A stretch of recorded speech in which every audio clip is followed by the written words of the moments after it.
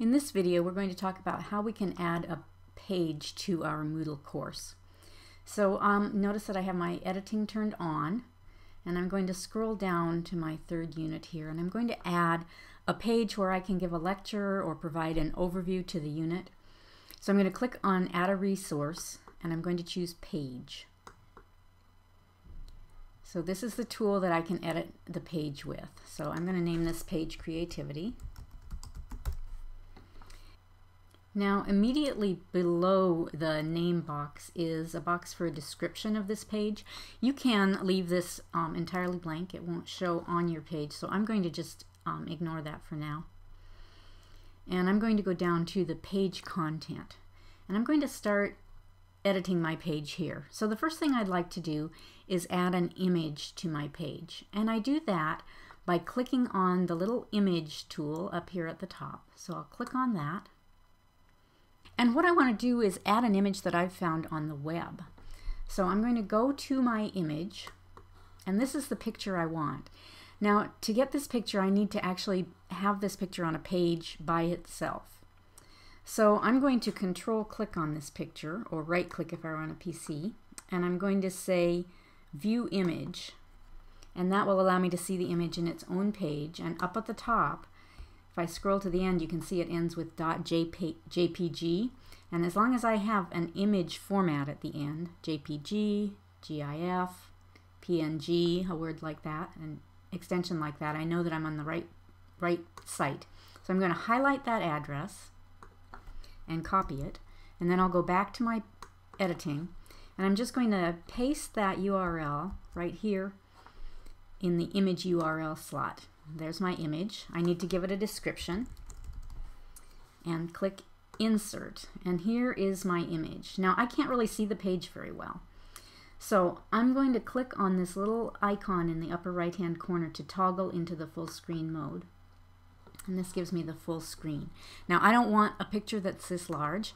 I can click and I can drag it smaller. As long as I'm not making it a lot smaller, this will work just fine. If I'm doing it if I have a very, very big picture and I want it smaller, I'll want to resize that in Photoshop or some other image editing program before I put it on my website. Otherwise, it'll take a long time for pages to load. But this will work for this image. And now I want a little title. So this will be the title for my page. And I have all the tools I need here to format it. So I'm going to make it bold. I'm going to make it very big. I'll make it a different color. Okay, so there's the top of my page. Okay, so now I want to go back into a small font size and start typing my text. So we'll just say, some people say that creativity has been lost in our schools. Okay, so I'm going to start out with a paragraph of information to introduce my lecture materials today. And now let's say I want to put another picture in, but this time I have a picture that's on my website or on my computer. So I'm going to click on the Add an Image icon again, but this time I'm going to find or upload an image. And I'll just click the Browse button, find a picture on my computer, click Open, upload that picture, and add my descriptive text.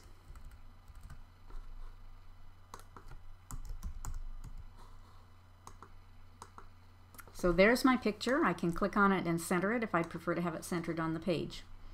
Okay, so I'm going to add a little more text here. A little bit more of my lecture. And now let's say I want to say, let's see what Ken Robinson has to say about creativity. So now I'd like to add a video for my students to watch. So I have a video over here on the TED Talks website. I'd like to hear them have my students listen to Sir Ken Robinson talk about creativity.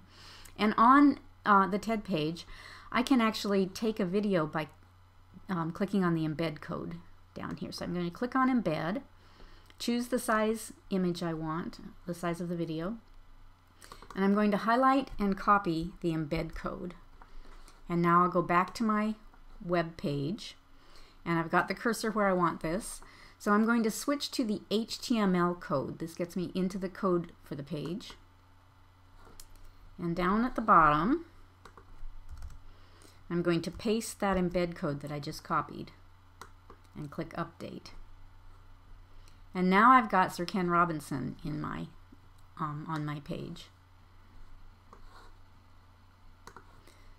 Okay, whoops, didn't want to do that. I'll just highlight that line and put it back on the right. Okay, so we've got Ken Robinson. Now we can actually embed all sorts of different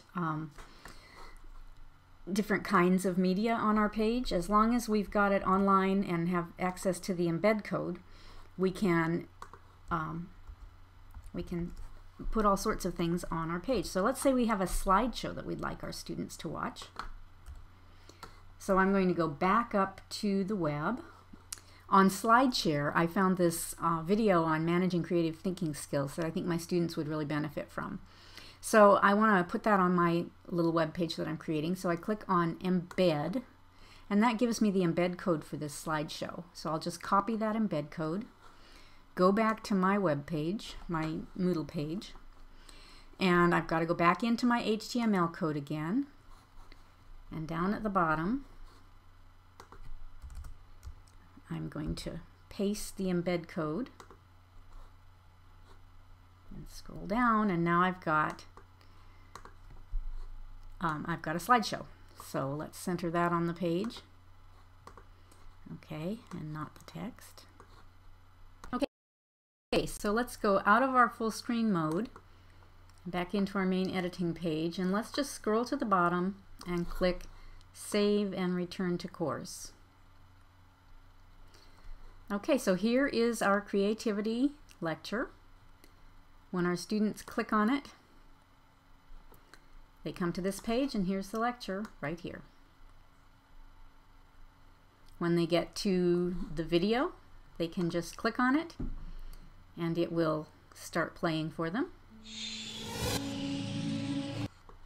When they get down to the slideshow, it actually will run right here within your lecture.